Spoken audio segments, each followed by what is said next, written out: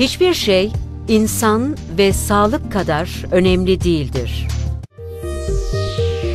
Avrasya Hospital Sağlık Rehberi.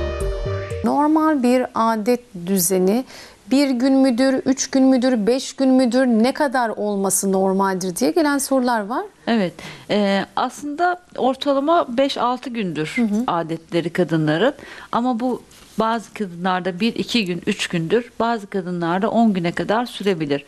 21 günden sık, 10 günden fazla olmuyorsa korkulacak bir şey yoktur. Tabii 10 gün çok fazla kanama oluyorsa o da kan kaybına neden olur ve halsizliğe neden olur. Zaten toplumumuzda anemi, kansızlık çok yaygın, evet yaygın.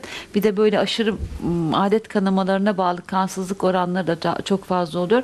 O yüzden eğer fazla kanıyorsanız, 3 gün bile kanıyor olsanız, 5 gün bile kanıyor olsanız, aşırı kanıyorsanız onu da tedavi ettirmeniz gerekir. Burada da en güzel yaklaşım bu ağrı kesiciler, non steroid dediğimiz ağrı kesiciler ve doğum kontrol hapları çok faydalı oluyor. Evet, burada yine takip ön plana çıkmış oluyor. Tabii. Hiçbir sorun olmayandan bahsediyorum bu arada.